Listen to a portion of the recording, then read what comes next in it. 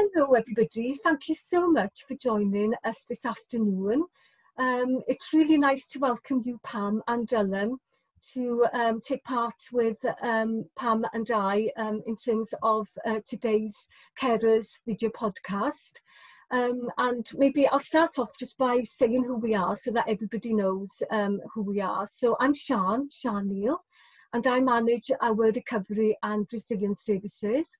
And then there's Pam Khan, who's the Carers Star coordinator, and of course the newer part of that project, Carers Connect. And then welcome to Pammy and Dylan, who are both carers and local carers in the Merthyr area, who have kindly agreed to come in and have a chat with us today about your role as carers, but more importantly about what you do in the Carers Star and Carers Connect project. So maybe just to start off, Pam, is it an idea just for you to give us just some information about what the project is all about? Yes, Sean. The Carers Star project provides support and assistance to adult carers living in the Merthyr Tydfil area.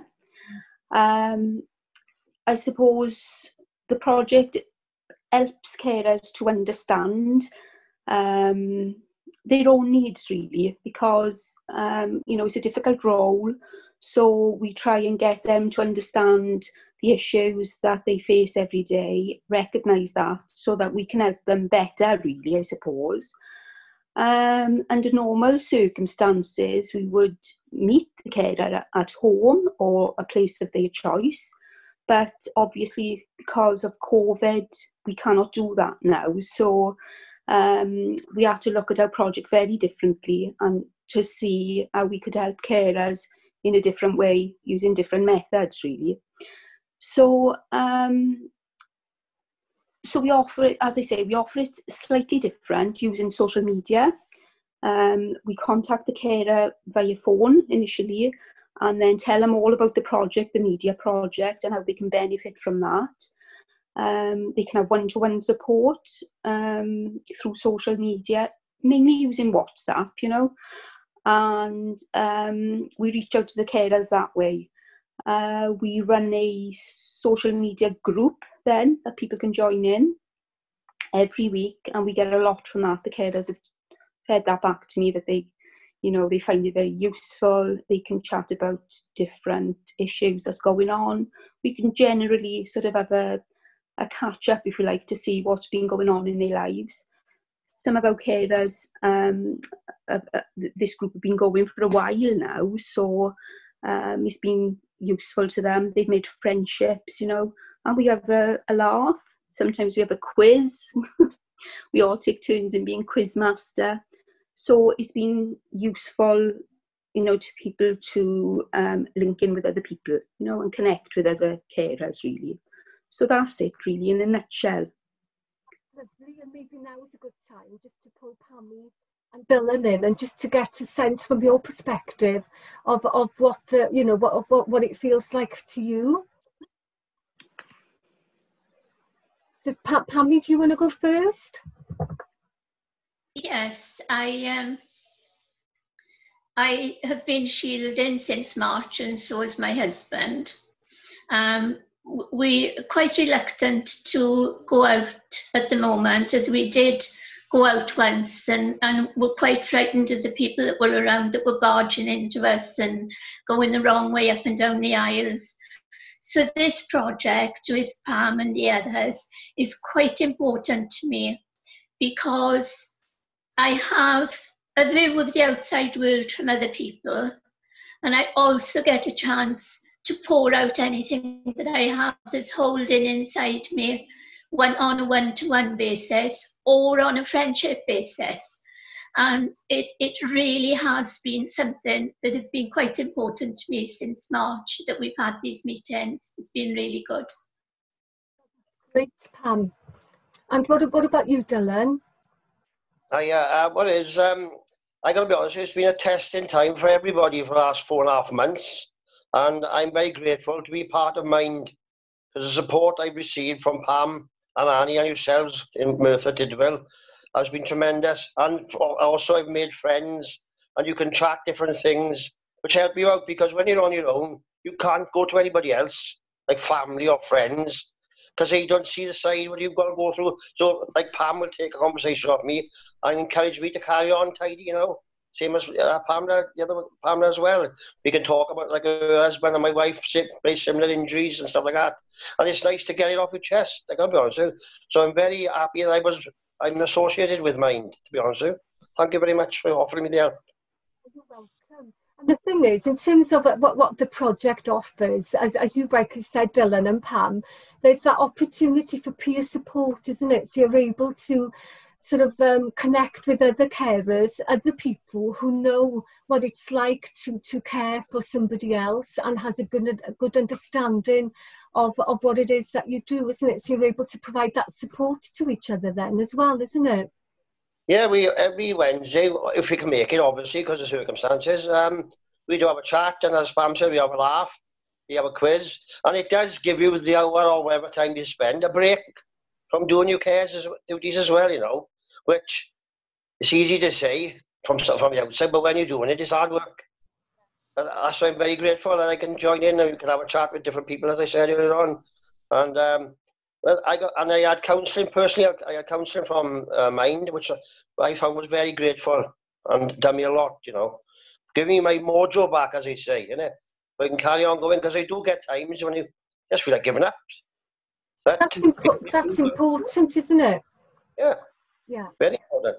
It's important that you get the support that you need, so it enables you to carry on with your role as a carer then, isn't it? Yeah, definitely. You've got times when you feel like giving up and you say, I can't. And then it's only a phone call I got to make to Pam. And then it's back on the road again, happy days. Yeah. And it's tremendous. Honestly, I wouldn't believe it. Mm-hmm. So I'm very grateful to be offered the opportunity to be part of Mind. Mm-hmm. Yeah. Is there anything else that you'd like to add, Pammy? Just that it's been a really hard year for me from last September, and I've had lots of support of Pam and of Annie with the things that have been going on outside my caring life. I don't know if you want to know, but I lost my brother who was 65. He had a heart attack when he was on holidays, and he just died. And then I lost my grandson who was 19, and he had a heart problem. And I've had support over that amount of time, as well as the support that I've had as being a carer.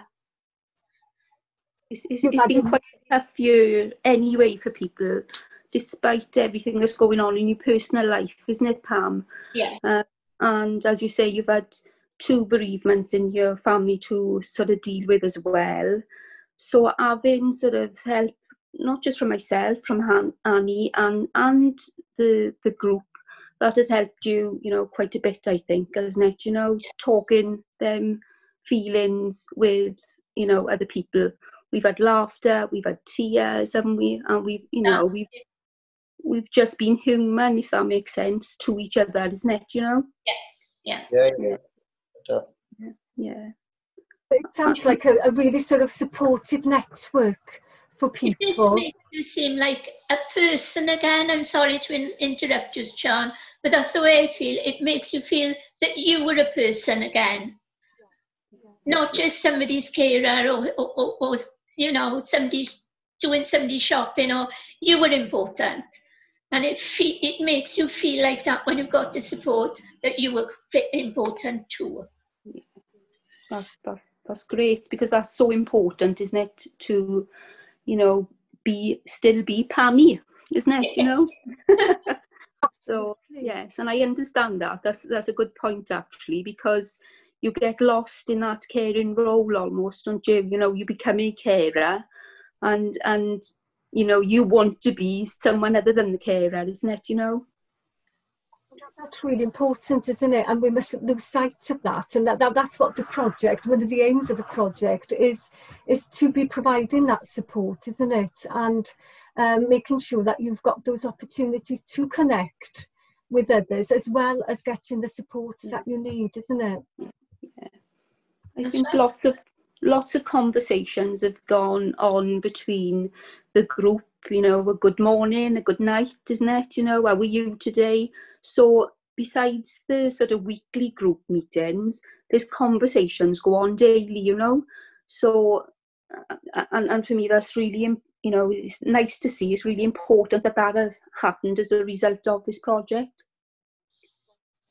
So it's important for us to say, Pam, as well, isn't it? Because I know that we've talked about Merthyr, but the Carers Connect project also reaches out to RCT from the Cynon Taf and Bridgend, doesn't it? It does, yes, yes. We have had someone join from Bridgend. I've had conversations with her, and she's going to be joining us in our peer support group shortly. She couldn't do it this week, but she will be joining us. So that's nice, isn't it, to sort of reach people in that area?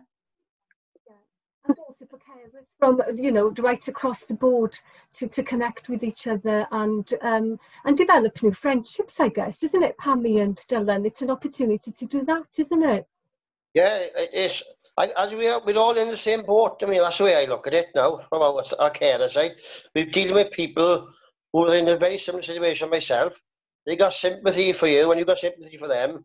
And we got the back end of mind, which has been tremendous. I gotta be honest, I can't thank you enough. Like, it's brilliant. As I said, any issues I got, I've only got to phone Pam, and she's there straight away for me, like a big sister kind of thing, you know. And what you need, you do need it anyway. You know? My sister, my sister's a lot. Am I an older sister, Dylan? No, but it's true, innit? You know, it's nice to have somebody to talk to. Like, you can't pass your troubles on to your family because they don't listen to you. They do, but they worry more then. It's been very helpful for me. I gotta be honest, I can't fault it. Good. Sorry. No, I was going to say, I wish other people would take up on. I don't know what it is with like a man kind of thing. Perhaps I'm not just saying it because it's me. Perhaps they're frightened to come forward to speak to yourselves because we are the man, you know, and all that. But I was offered a leaflet from the mental health team, and I took it up, and I got to be honest, it was the best thing I done. So, what's your message, Dylan, for the other male carers out there? What would your message be to them? It's nothing to be ashamed about. We're only human, and you need help like everybody else, which is true. I was struggling in the beginning. I'm struggling now, but I know I only got to pick up the phone, and I got help straight away, which you do need in these, when the times are hard. And I just hope the gentlemen around here will listen and say, I could do that. I'm glad there's a bloke, that kind of thing. I'll do it now. Because some people are funny like that, but they shouldn't be ashamed of themselves. They've got to look after their health. And this will give a good... That's so important, isn't it? Pam? I'm still here. Yeah, I don't know what happened then. It froze, the picture froze, didn't it? Yes, I'm still here as well. I'm still there. Oh. We lost you, Dylan. You're back now, so that's great. But that's a really important message you just shared with us, Dylan, and that is for you know, whether you're you know, a male or female, to reach out and ask for that help if you need that help, isn't it? Yes, so, definitely. Pam, if anybody needed that help, can they just get in touch with you? Yes, absolutely. We'll give the phone number at the end of this podcast, and they can just get in touch with me, whether they're carer or not, really, I suppose, because if someone is looking for help, a male, a female, you know, I can sort of signpost them then, you know, regardless of being a carer or not. That's probably a good place to finish off for today, and maybe we can pick up at another date to follow through some of our conversation. But thank you, Pammy and Dylan, so much for joining Pam and I. We're really grateful for you know, for you taking the time out from your caring role to do that, and hopefully we'll see you again soon. Thank you very much. Yeah. Thank you both. I do appreciate you joining us. Thank you. Take care. Thank you. Bye. Thanks a lot. Bye-bye.